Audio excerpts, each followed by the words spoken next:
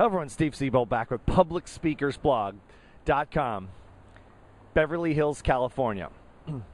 Here's my question for you today as a professional speaker or emerging or aspiring professional speaker.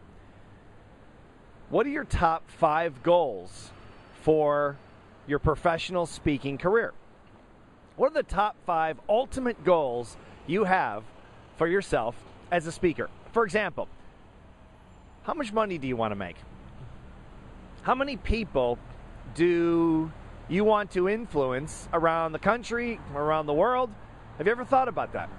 Another one would be, with whom would you like to share the stage with, like the legends of the business? I've had the opportunity to share the stage with most of the top legends in the business in the last 10 or 15 years, and it's been an unbelievable thing for my career, unbelievable privilege. As a matter of fact, on the last post, I talked about the opportunity to share the stage with the great Brian Tracy in January. That opportunity is still available, but not by much. There's a few slots left to do that if you still want to do that in Fort Lauderdale, January 18th and 19th, to share the stage with the great Brian Tracy.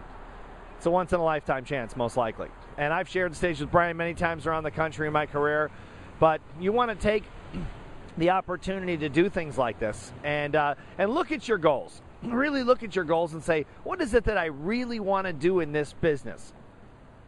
My number one thing, honestly, in this business always was to express my ideas about mental toughness training to as many people as possible.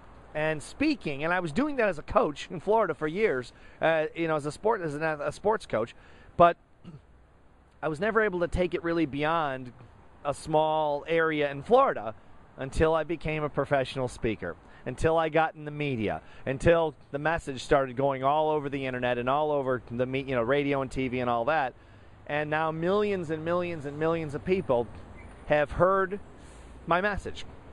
That I just get the biggest kick out of that, being able to get my thoughts across for people's consideration. Not to tell them what to think or do, but just to ask them to consider it.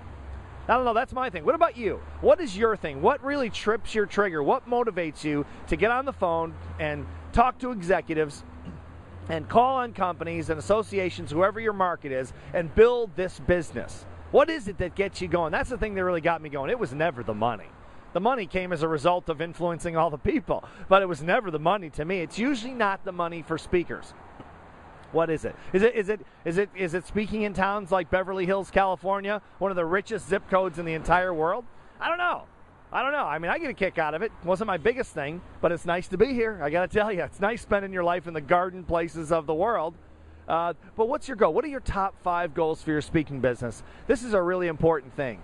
So take some time, write these down, and I'll look forward to your comments. I'm Steve Siebold for the Public Speakers Blog in beautiful Beverly Hills, California. See you next time.